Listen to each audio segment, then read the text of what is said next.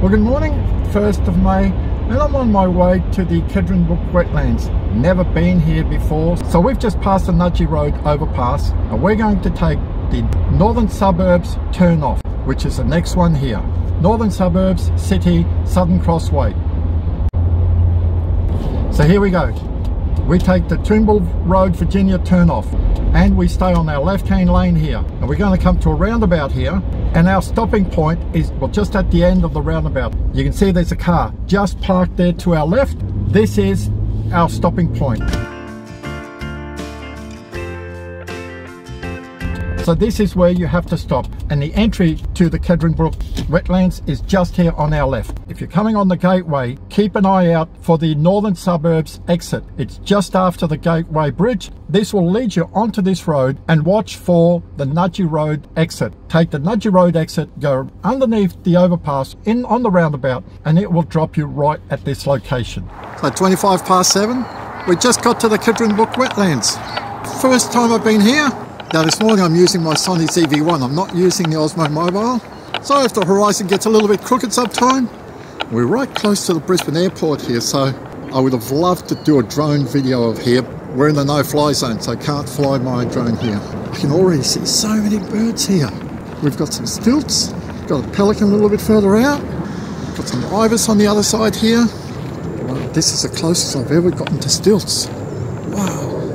Like always, I'm using my Nikon D500, the Nikon 200-500mm. My setup is always the same, and I'm going to do a very short video about how I set up my camera, and I'll put the link up here because so many people ask me, how do I set up my D500 for wildlife? So instead of every time I do a wildlife photo walk, giving you my setup, I'll just put a link up to this very short video that tells you how I set up my camera. So if you want to see how I set up my camera, check out here.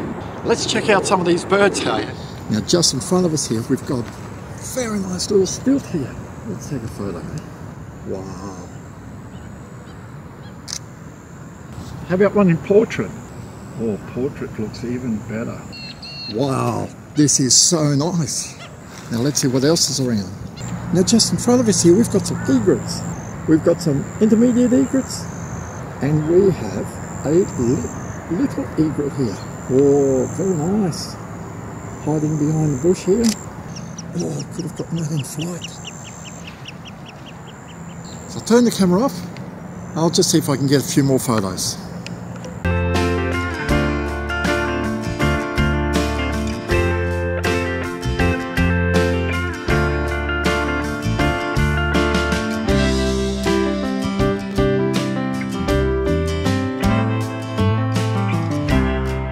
So the sun comes from the east here, so this is a really good time of the day, and I think the wetlands at any time would be alright, because whether it's sunrise or sunset, you've got side light, which is perfect.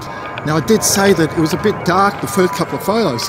Decided to use a bit of exposure compensation, and what do you know, an egret was landing, took a few shots, but the egret being white, I just blew out the exposure, so my bad. So I've just brought it back down to 0 exposure compensation. We'll see what happens. I haven't been here before, so this is just like an exploration trip.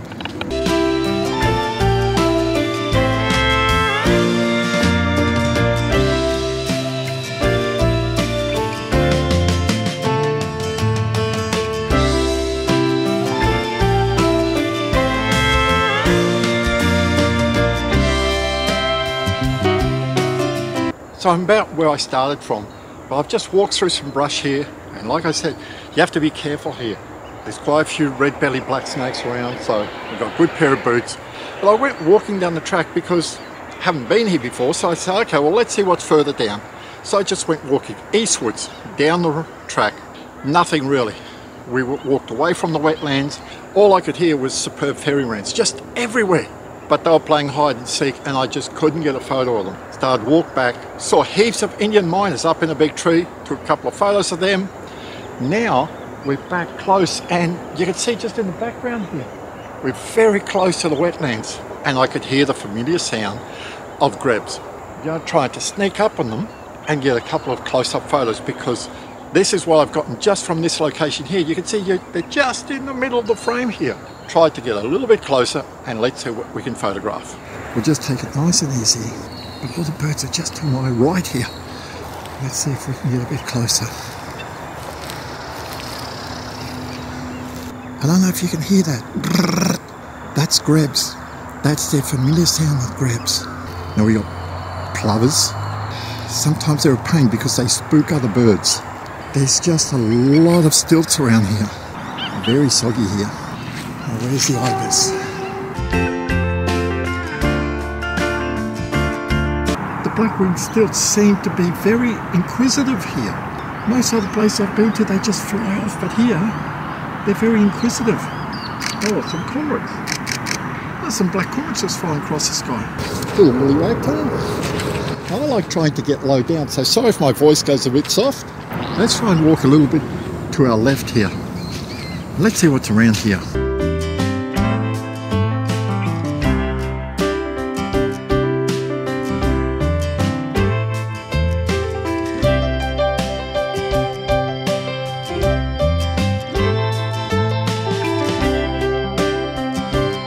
There's some egrets in front of us, just behind these bushes here.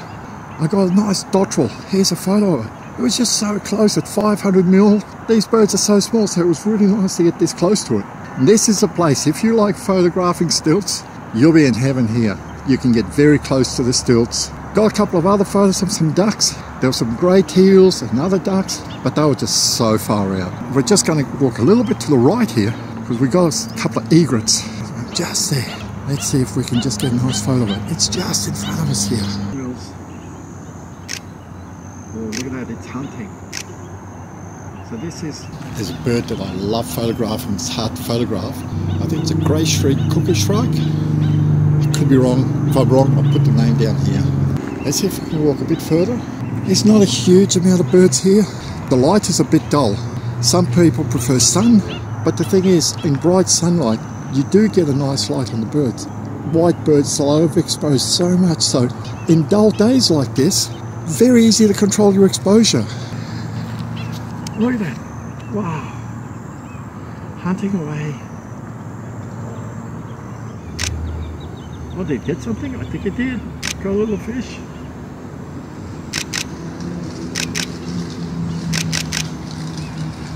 Yep, it got something.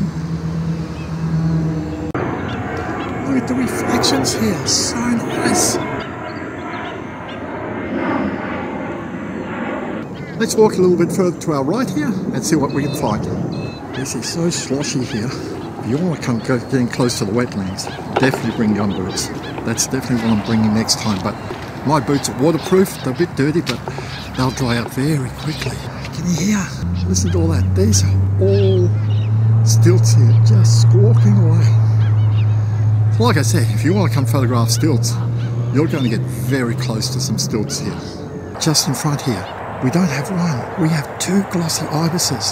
So I'm going to try to sneak a bit closer to these trees here and take a photo. Let's try to see if we can get close to these glossy ibises. I really want a nice shot of a glossy ibis. I only got a really nice shot of one in flight at least 2 years ago, so let's see what we can do. So when I shut the camera off, I said I was going to sneak up to some glossy ibises. Shut the camera off, started walking towards them. And what did I notice on my left? There was a glossy ibis just there in front of me, half the distance away. Take a look at these shots, beautiful. Now the reason they're called a glossy ibis is when the sun's out and their light hits their feathers on their wings, they just glow. They're beautiful. I got a couple of really nice shots, a couple of other egrets as well. But egrets don't really like this sort of weather. They prefer a nice sunny day where they can see clearly into the water and do their hunting. So it started off a bit slow this morning, but I'm quite happy here. I always tell people I go out because I enjoy wildlife. Whether I get a couple of photos or whether I get 50 or 100 photos, doesn't really matter. I just like being out here. This is my first time here. I didn't know what to expect. This place has got some potential. I might come back here a bit later. My next wildlife photo walk or bird walk is I want to get closer to the city. There's a couple of wildlife places just on the other side of the Brisbane River there that I definitely have to check out. But I'm going to wait for my mate to come back from Yeppoon. He's been there, so he'll give me the rundown of the place before we start taking photos. So I'm just going to walk a little bit more and just see what's around.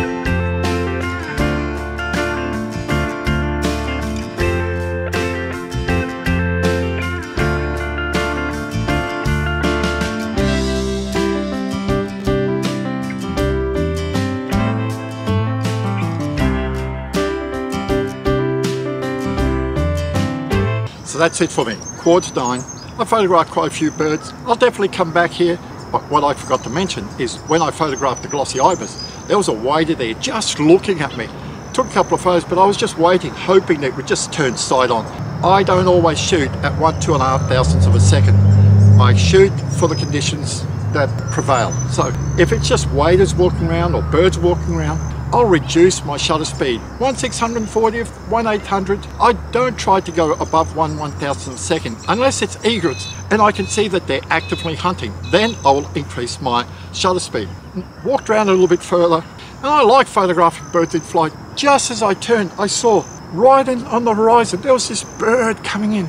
Looks through the camera. Yep, it was a pelican coming in very low. Zoomed out to 500, quickly increased my shutter speed to 1/2.5 thousandths of a second. It was coming in behind some brushes, but I just kept following it along, and I'd seen a couple of pelicans further along. I go, yep, I'm pretty sure I know where you're going, so I just kept tracking and tracking it. All of a sudden, like I saw it brings its wings back a little bit. Yep, you're slowing down like a jumbo jet. Wings out, flaps out, got a couple of good shots of it. Although it was a bit far, still very happy with birds in flight. Here's a couple of photos of the pelicans, and I will show you why I don't always shoot at 1/2.5 thousandths of a second, and nor should you, because I shoot auto ISO, so your ISO is going to fluctuate. Here's a photo of the pelicans at 1/2.5 thousandths of a second, and look at the ISO, 1250. Now at 1/1000th of a second, I'm down to ISO 500, more than half. So I'm going to have less noise. I'm going to be able to work on that photo a bit more.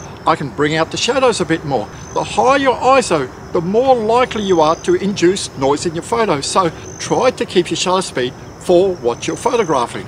So if you like this video, give me a big thumbs up. Really appreciate it. Stay safe. If you haven't subscribed to my channel, please do. Really helps me out. Enjoy your wildlife photography, and I'll see you next time.